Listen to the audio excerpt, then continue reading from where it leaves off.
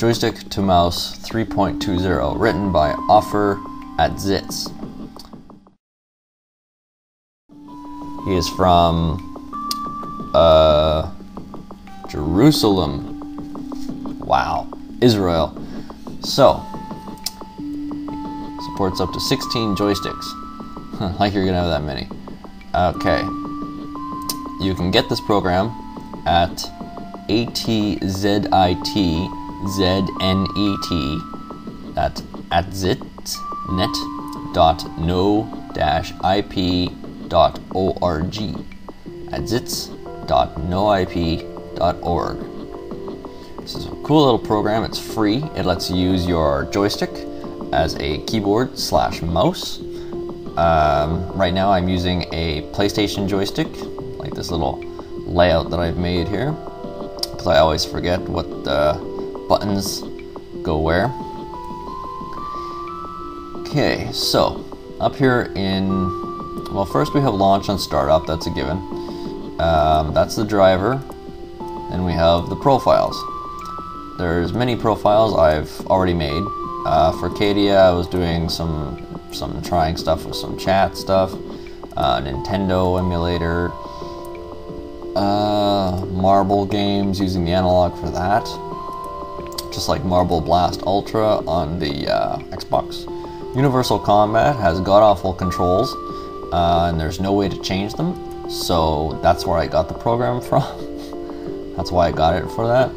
Uru, I was trying to run around in Uru with, joystick. Crime, it's another one. Racing, fighting, a whole bunch of stuff. So, on to profiles. Profile screen. It's very, very basic. Let me show you this. File name. This is, again, you can open up your profile. The profile on the joysticks page, that's the one you're going to be using. The profile on the profiles page is the one you're going to be editing. Joystick driver, polling delay, no idea. I never touch it, and never need it. Okay, actions assignments. It's very simple. Button 1, which as you can see is the triangle. 2 is circle, 3 is X, 4 is square. We'll be using button 3 as our selection key. So, okay, we're going to use the analog and the buttons to create the mouse. So we go to button 3. As you can see, I've already got it set. Theme, mouse.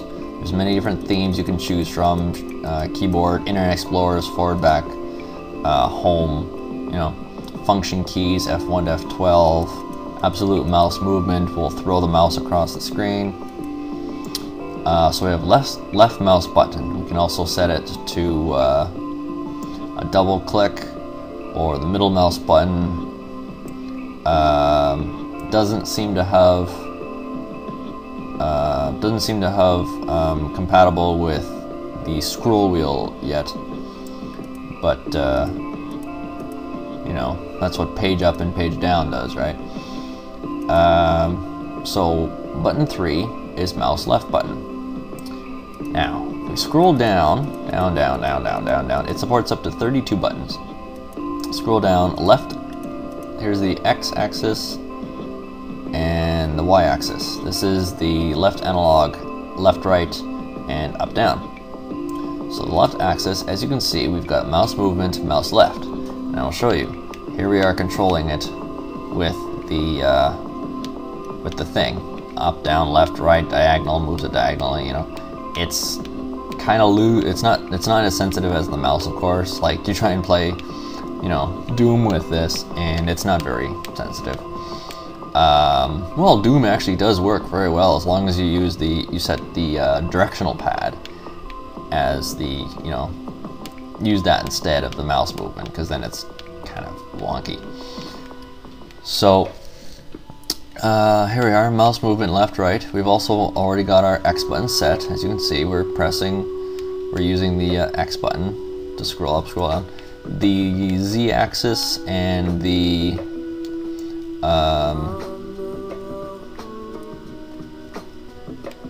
left, right, left, right, left, right. That one's kind of confusing. That one's the right analog stick.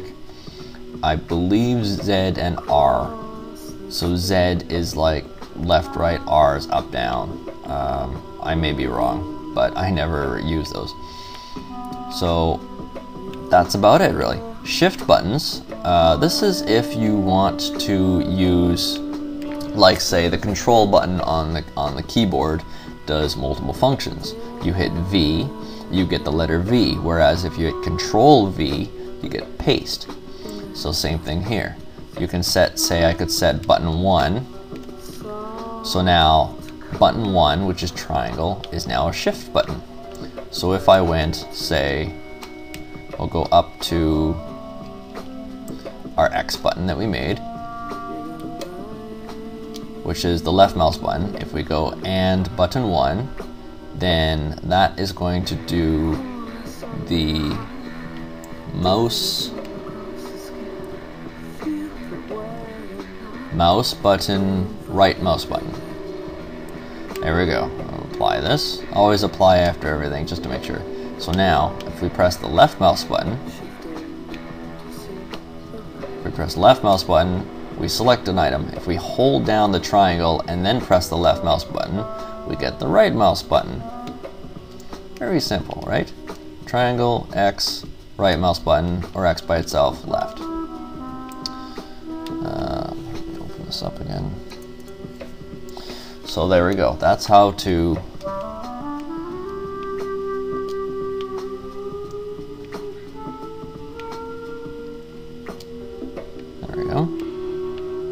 and that's how to program a key. Axis configuration.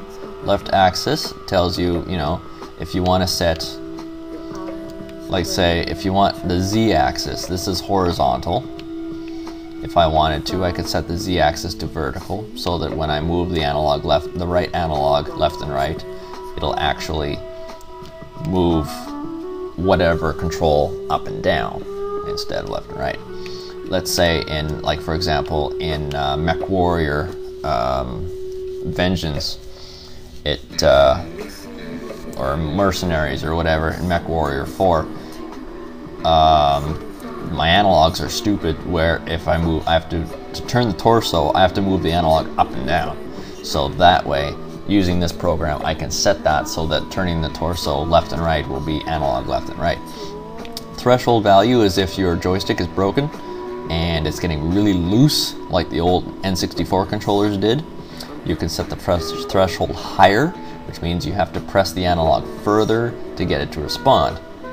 My left direction is a little bit more sensitive than the right one, and up and down have been changed a little bit too. So there you go. After this, you can create anything. Next video, we will go to actions and learning how to type our name with buttons on the controller.